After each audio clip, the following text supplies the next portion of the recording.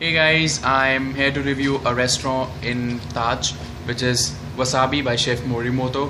Let me tell you, if you're looking for good Japanese cuisine, this is the place to be. This is a Michelin star restaurant, and in entire India there are hardly 20 Michelin star restaurants.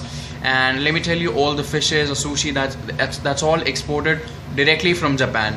Who does that? This is the it's a famous restaurant, and that's the best restaurant. I tell you, there's a list prepared by the Michelin star restaurants, and it's among the top 10 Michelin star restaurants of Delhi. Other than that, the celebrities visit this restaurant. Rahul Gandhi's favorite restaurant is this.